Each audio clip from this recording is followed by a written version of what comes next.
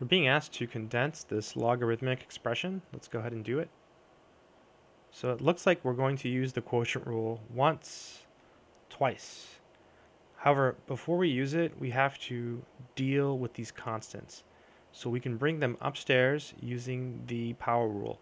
So this first piece here will become the natural log of x squared minus, and this one here will become the natural log of y cubed. And the last one here will become the natural log of w to the 8th. Now we have two minus signs, so we have to use the quotient rule twice. So there is a way around that. Let's actually avoid the quotient rule.